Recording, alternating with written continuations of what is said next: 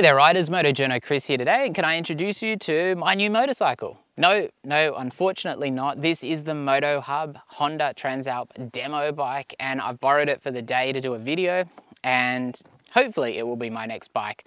I've just got to convince the missus, but we've been talking about getting a 2-up bike. We were thinking in 2024, and so it may be next year, but maybe we'll be able to bring it forward.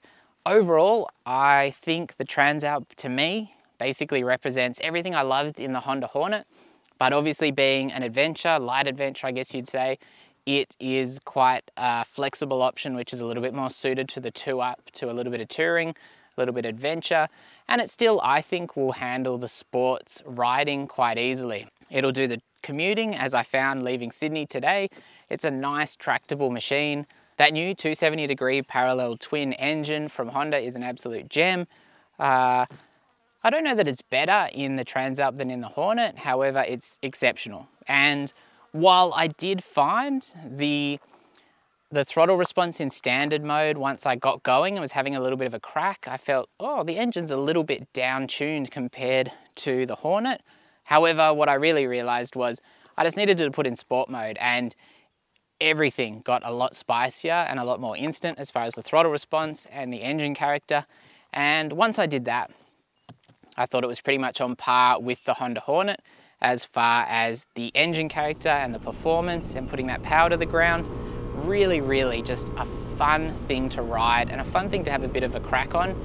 Now certainly I'm a rider who doesn't need or particularly want 200 horsepower, even 2-up, and while I'd say 50 horsepower is a nice place to be solo, the Transalp's 90 horsepower is a bit meatier and more suitable for 2-up riding, or if you're after more thrills on your own of course. But I wouldn't say no to that after owning all sub 400cc machines for quite a few years now. Importantly, the mid-range torque is great and the Transalp loves to be revved with a nice strong top end as well, and it's super smooth, so while this isn't the most powerful bike in its class, it takes the cake for being able to put that performance to the ground in my mind, with a nice little howl when you're on it as well. It's not quite as meaty as the T7 for instance, but I prefer how that power goes down to the Norton 901, which I think comes down to feeling a little more restrained maybe than the 901, which again may have been because of the more conservative gravel mode I was using for the off-road stuff. And it is worth mentioning that the gearing on the Transalp does feel quite tall, and that just may be a result of how much torque there is and how far and how hard you can rev it and really enjoy that power plant. I wasn't by any means trying to set any land speed records or anything like that, but I had a good go and I had a lot of fun on this machine. Now backing up, the fact that that engine is really fun and has quite different characters in the different modes is the simple fact the chassis is also really good as well. Like the Hornet, it is very nicely balanced. It's quite a neutral handler. Obviously the front wheel does give this bike, when I first jumped on it, I felt like the corners, like the arc of the corners were much rounder, where obviously they were quite a bit sharper on the Hornet. However, once I got used to that different front end, no problems whatsoever. And I could really punt it through the corners and have quite a bit of fun quite easily. So again, really impressive. And part of that is the suspension. It's got the Showa forks, it's got a monoshock in it. And while it's in some ways a basic suspension system, I was really impressed with the overall ride. It's comfortable. There's no wallowing for me at 75 kilos or so plus gear. I do have all my camera gear with me. And yeah, at the end of the day, the suspension setup is actually quite a standout for me. I'd almost say better than the Hornet. On the rear of the Hornet, I found that shock just a little bit rough, but obviously the Transalp is going to be set up to be a little bit more comfort driven. However, it was still a really nice balance of kind of that sporty, well-supported front end and nice rear performance as well when it came to the much rougher stuff. That extends to being nicely supported on those front brakes. And of course, as I said, because this is the adventure kind of setup, sometimes we do get a softer suspension setup, which I didn't find, but I'm a lighter rider. So if you're a significantly heavier rider, you're probably going to find that that suspension performs a little bit differently for you. And 2-up will be the other question, because if I was to buy one of these, it's going to be primarily as a 2-up machine for a bit of touring and a bit of adventure, because that's kind of the justification for buying the next bike. And I feel like this should still handle that very well, but obviously having a second person on the bike, we'll have to see how the shock handles it. Talking about overall feel of the bike, the Transalp also comes out ahead for me. I'd say the T7 and the Africa Twin, for instance, feel like big dirt bikes, and the Transalp being a little more relaxed and low in comparison. Again, just a little more manageable and neutral, obviously not quite as off-road orientated. This bike also doesn't carry its weight down at engine height like the 901 or 890s, so I wondered whether I'd be as impressed, because that sets a really high bar in the segment, especially for heavier bikes. And despite that difference, I think Honda have managed to retain the smaller bike feel, much like the Hornet, which doesn't feel like a 750 when you're riding it, and not in a bad way. It's an amazing machine, but it just doesn't feel like you're riding a 750. It feels more like a 400 or 500 as far as kind of that handling agility and overall weight of the bike.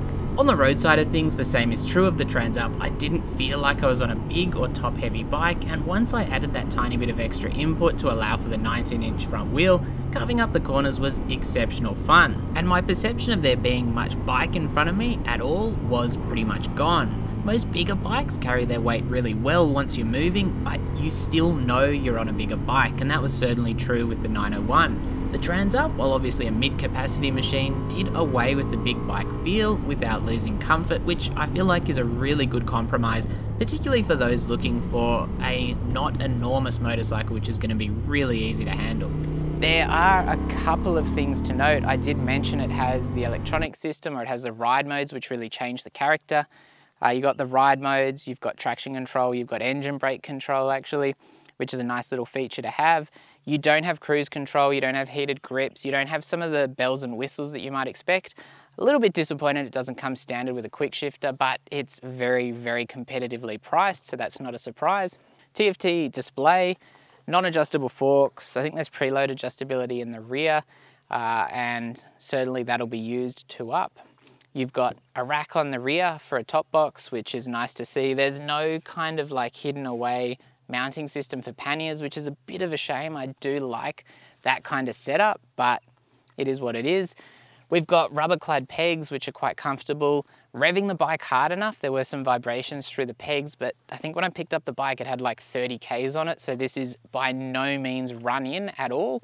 It is a very, very fresh bike, and I'd expect to need to put a couple of thousand Ks on a bike to really kind of let everything loosen up and then to see what the engine character's like. But yeah, I don't think that that's going to make it any worse. I think it's just going to get better, if I'm honest. Switch blocks, quite simple. Obviously, particularly on the right, whereas it's just the starter button. On the left, you've got a mode button, which does let you switch modes on the run. And that's probably the main thing that I'd be worried about. Great screen, good bit of wind protection, very, very clear dash. It's very, very bright, particularly when I was going through some of the darker sections under the trees. It was really glaring out at me. Not that that's a problem at all, but did the job well. Self-cancelling indicators, nice little thing that I kept forgetting.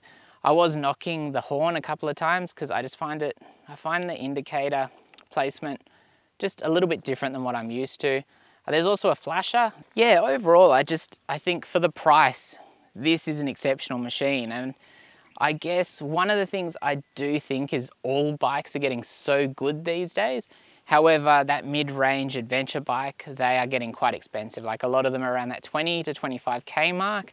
And while they may offer a bit more than the Transalp, I think having a more affordable option is really, really important for riders who perhaps are a little bit more road orientated than off-road, which I think this is what this bike delivers. Obviously, it's hard to make a comparison to bikes that I haven't ridden, like the new v-strom 800.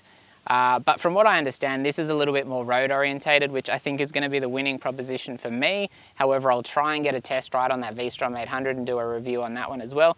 Obviously, the one thing I will say is I found this a very easy bike to ride along this gravel road down to St Albans. It's a very simple, very easy, you know, somewhat adventure style ride. It's not a fire trail, so it's not a slightly more serious ride. However, I did find that the Transalp handled everything exceptionally well, and that's from the perspective of someone with quite limited adventure and off-road riding. Now obviously I can't give feedback on crazy single trail performance or what more accomplished riders can expect in the off-roading side of things. I just didn't put the bike through that kind of test, and I'm still at the basic end of things as far as off-roading and adventure myself, with my experience lying in road riding. So if you're looking for that, you'll need to find someone with that more kind of accomplished background in the off-roading side of things or adventure.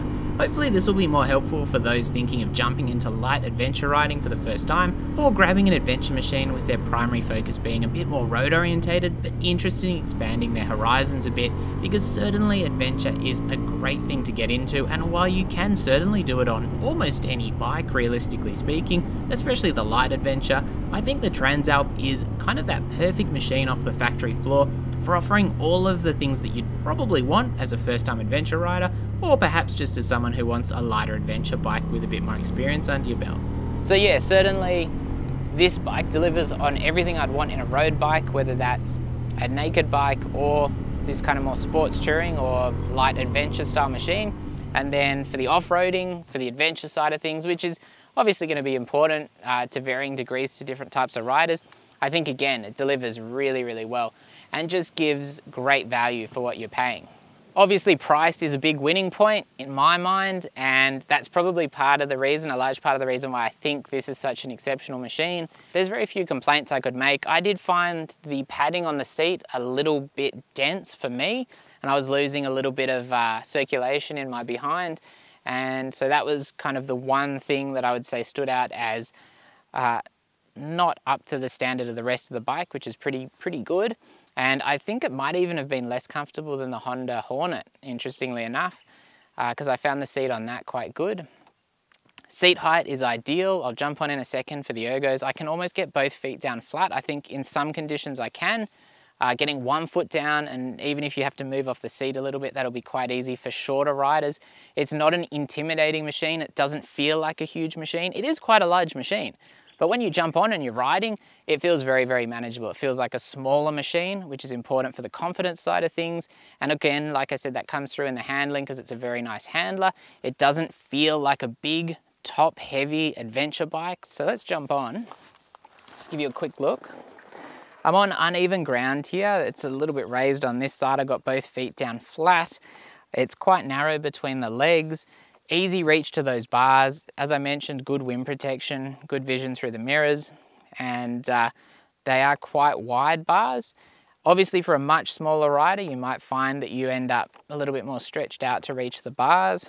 But I think for people who are a bit shorter and a bit smaller, this is probably going to be a winning proposition for you because the seat isn't too tall. Getting 1 foot down is plenty because the bike doesn't feel overly heavy, I would say. And while it's probably not ideal for a brand new rider, I don't think most people are going to be jumping on one of these as their first bike. I think they're going to be jumping on it as a second bike, and it's an ideal kind of option for doing that. I don't have a pillion here today, so I can't test the 2-up capabilities, but I think it'd be all right. I think it'll be pretty good. There's not a lot of other options which I think are as attractive in the price category. Obviously, there are some really good options if you push the price significantly higher. Like I really did enjoy riding that Norton 901. However, I think this, to me, holds its own against that bike in the things that I find important. And while it certainly doesn't have as many bells and whistles and it's not as an impressive package overall, it is significantly better value in my mind, which is really important to me. And I think the Honda reliability should be a big win as well. You can head into Moto Hub and actually test ride this bike. And I'd certainly encourage you to go in and check it out in person because it's a really cool machine and it's a great addition to the line from Honda without going to kind of the extremes of the Africa Twin, which is much more hard-nosed off-road. And I think the Transalp also is a really nice step up from the CB500X, which is a great machine in its own right.